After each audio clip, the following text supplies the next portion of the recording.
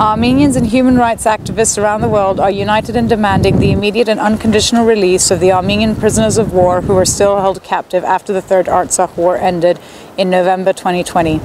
By keeping the Armenian prisoners of war in captivity, Azerbaijan continues to violate the Geneva Conventions.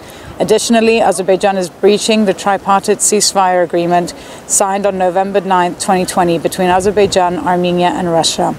Our pledge on 15 April 2021 resonates today on the 30th as human rights advocates and fellow citizens are gathered for the second time in 2 weeks in over 12 countries to demand the immediate and unconditional release of more than 200 Armenian prisoners of war who are being illegally held captive in inhumane conditions in the prisons of Azerbaijan since the end of the war.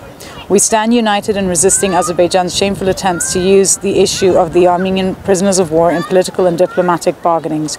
As such, we call upon our national governments, our fellow citizens, the United Nations, the human rights organizations and advocates to stop Azerbaijan's bargaining attempts and demand their immediate release. The global movement to release Armenian POWs is a non-state, non-religious, non-partisan network of human rights advocates originated in the Armenian diaspora.